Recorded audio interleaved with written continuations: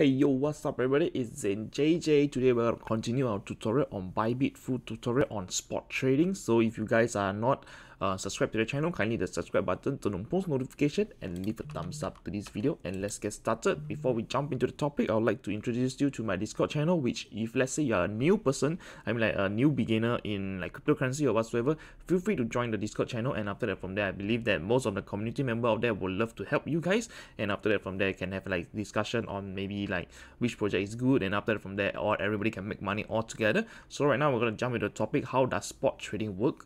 So if you are not you are like watching on this tutorial itself, you do not know what is Bybit or whatsoever, just check out the playlist that's going to pop up above. So on there we can like explain on the first video I've done basically the full review of Bybit, and after that the Bybit free course, how to trade and become a pro, basically talking about the platform. So right now we're gonna jump into the topic, basically is how does the spot trading works. And after that over here, this is the website of Bybit itself, the spot trading site. First of all, you need to create an account using the link down below. And over here, if let's say you are in a restricted country, I'm just gonna do something to basically get away that thing over there. What should I do, man? Unsure about that, just click on this, and after that wait for a while. So this is the spot trading platform, which will look something like this, and after that you will need to trade with US Tether. So over here, once I refresh the page, the thing is gone. So over here, how does spot trading work? Is basically spot trading is for you to basically buy an asset slash a crypto over here using US Tether. So how do you want to like determine on what is this USDT and BTC? Basically over here you have to understand the first step on top itself is showing this is what you're going to spend. Basically, you're going to spend US Tether to exchange for all these coins that is listed on Bybit itself.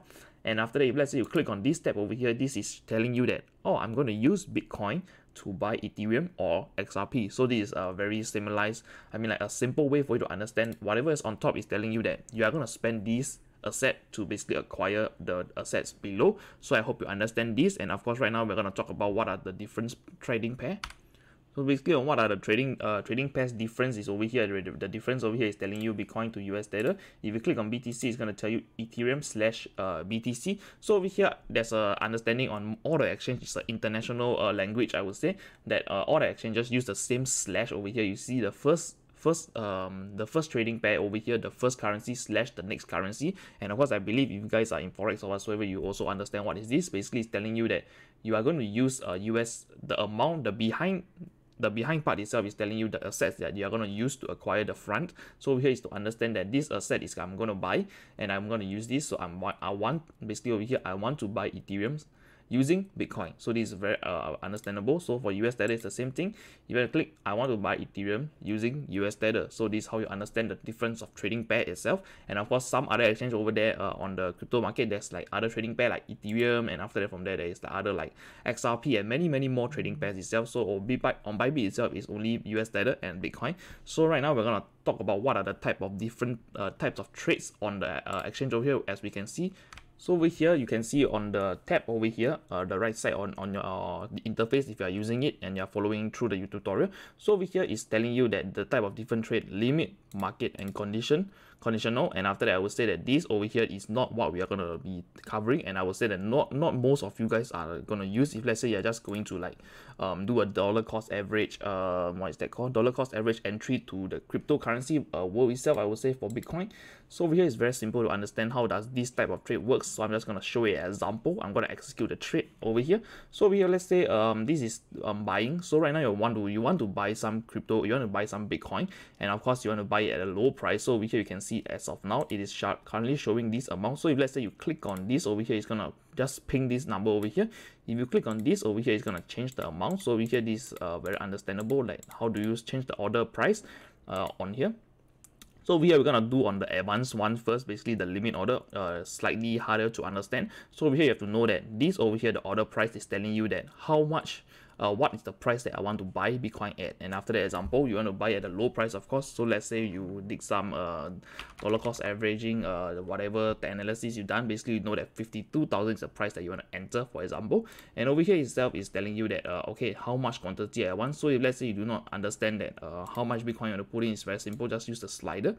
So here is going to tell you, if let's say you put 20%, 25% of assets onto 5,200, you are basically telling the order over here, I am going to use I'm going to enter Bitcoin at 52,000, and after that, this is the amount of Bitcoin that I will get by using $12 and 27 cents. If let's say you only have $50 over here, so what you want to do is just click on buy, and after that, it's going to have a confirmation. So for you to understand this confirmation tab itself, limit buy Bitcoin is very simple to understand. This is the price that I want to buy Bitcoin at, 52,000, and after that, the amount I want to spend is $12.27, and after that, this is the amount of Bitcoin that I'll be getting. So to understand it, to form it into a sentence for you to understand, is over here. I want to buy some Bitcoin. I did some limit order. So over here, order price. Okay, just remember that order price is how much the price that you want to enter at, basically a position that you want to enter into the market. And after that, the order value itself is how much you're willing to spend. And after that, over here, the quantity is telling you that how much you will acquire by spending $12.27 at this price level. You will be getting this amount of Bitcoin. So I hope you understand this. So once everything is confirmed and everything checked out, just click on buy.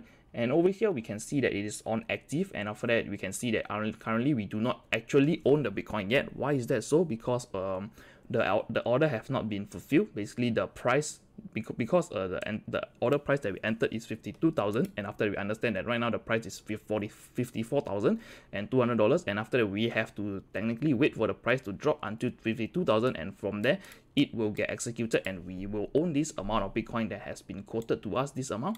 If let's say it does not drop over to this 52,000, and after that you're just doing a dollar cost average monthly strategy, like example you just buy Bitcoin every month or so over here you must be thinking like, hey, I don't want to do this limit order. But of course, I'll tell you the benefit of doing the limit order itself. It is slightly cheaper in fee, one of the things, because you're providing liquidity. And after that, the next thing we're going to talk about is the market order, which is slightly more basically we're going to talk about it right now.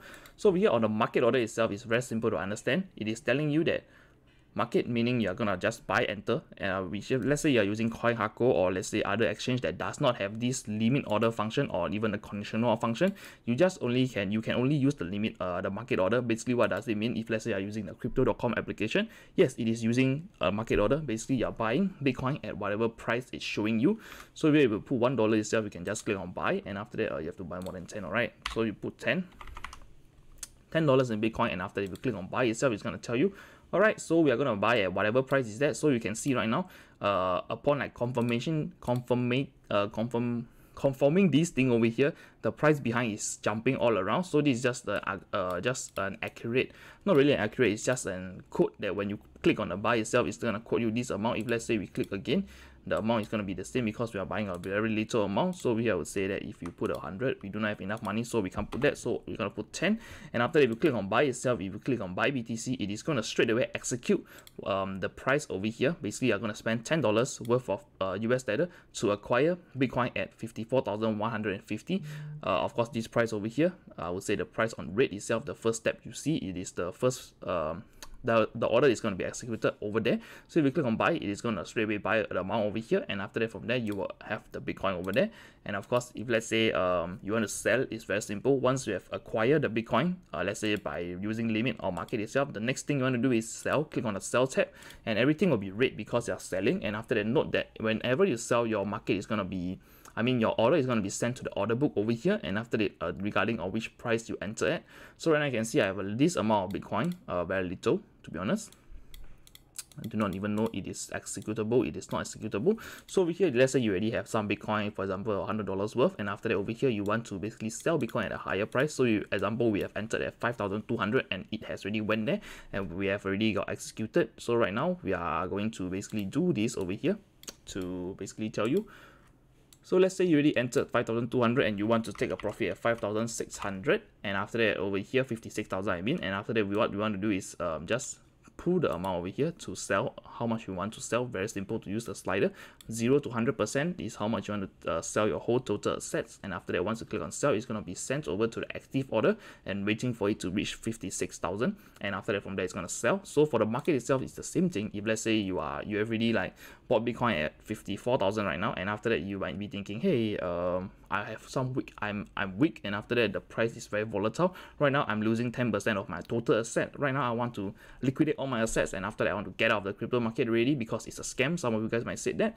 So over here, how you do it is very simple. Just head over to the market and just drag to 100% and sell Bitcoin. Immediately it will execute the order on the green. Basically, yeah, the price on green itself is going to be executed on the sell because you are selling, and after that your order will be sent to the red book if you are using the limit order. So basically limit, if you click on sell, you're going to be sent onto the queue on the order book on red side.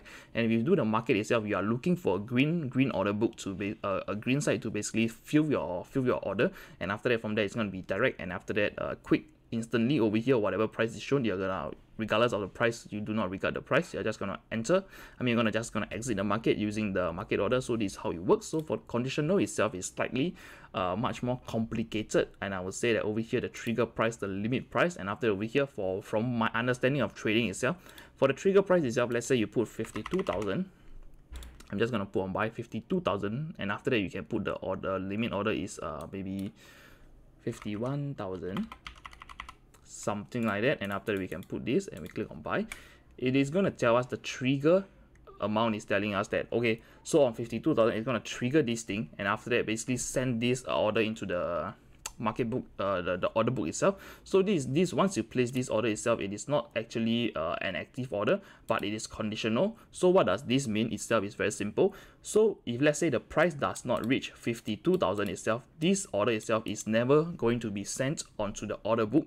And after that, what does this order price mean is just actually telling you that this is just a conditional order, it is not active. So the order that is not active, it is not recorded in the order book, and after that it will never be executed regardless of what, unless the condition has been met. So over here the trigger price, as we said, we have already entered it at 52,000. So what does it mean? If let's say Bitcoin hits 52,000 itself, our $51,000 worth of Bitcoin that we want to buy will be sent to the active order itself, and after that it will be sent to the order book. So this is just basically just telling you that this is how does the conditional the parameters work. So over here the trigger price is okay, so right now we are gonna say we want to buy Bitcoin at 51,000. So over here we are thinking like, okay, the trigger price, we want to set it at maybe 51,500. And of course over here some people will use this over here is because if let's say the price of Bitcoin is very volatile, it suddenly crashed by 10 or 20%, this over here can save their money. So what do I mean by that? Because the trigger itself, there's a delay. So once it has been triggered itself, if let's say the price, let's say has been triggered on 51,500, and suddenly the market crash, maybe the price of Bitcoin is at 52,000 for example, and after that suddenly the market crashed 10%, and after that we know that from that 52,000 itself all the way to 10% below the price itself, we are going to get a trigger order. So our order will get triggered, and after that from that it will send our order to the limit the book itself. And then after that, if let's say it's too the crash is too quick, and after that we can't really execute anything, it is just going to cancel / void the order.